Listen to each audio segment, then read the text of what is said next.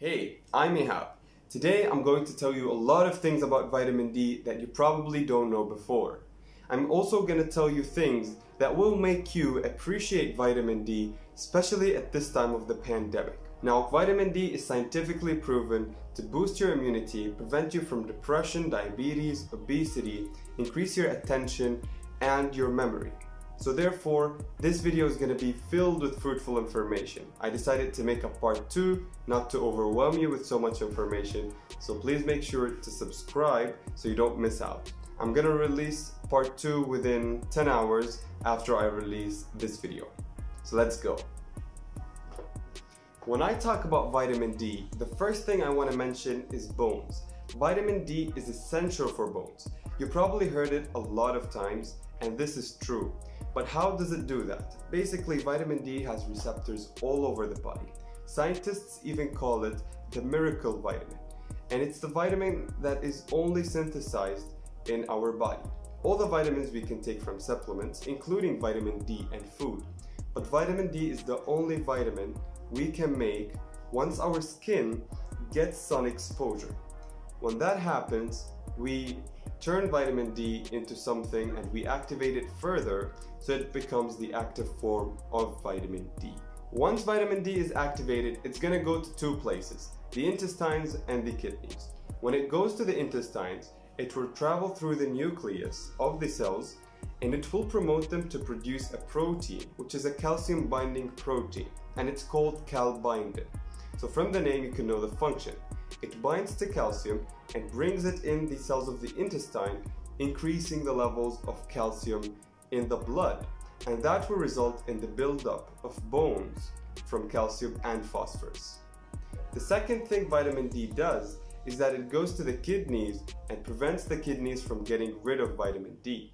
So it orders them to reabsorb calcium, it reabsorbs calcium, and that will keep the levels high of calcium inside your blood, therefore keeping your bones healthy.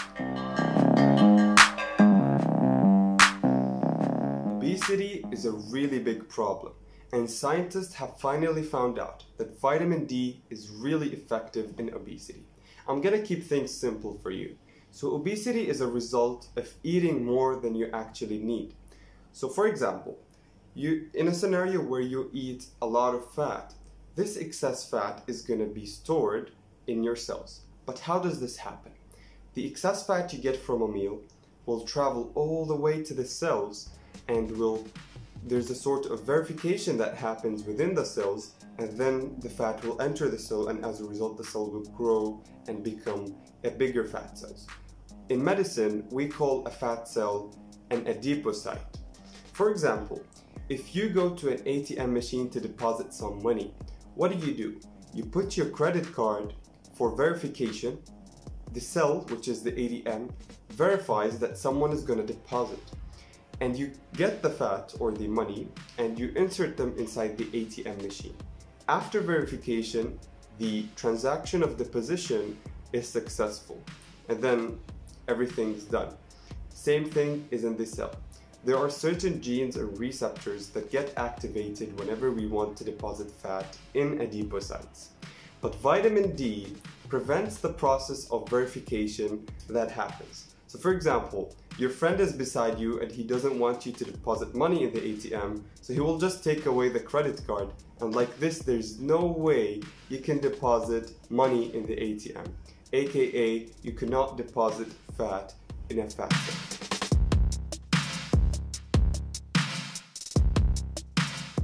The second way vitamin D acts on keeping you away from obesity is that it increases the hormone leptin. And leptin is known for its function in keeping you feeling full.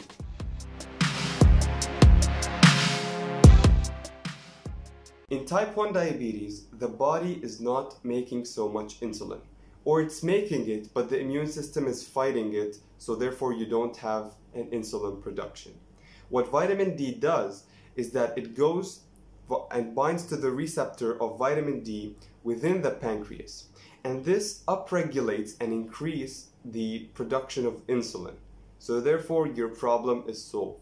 In type 2 diabetes, insulin is present, but the cells are not feeling ready to absorb insulin. So therefore insulin does not get into the cells.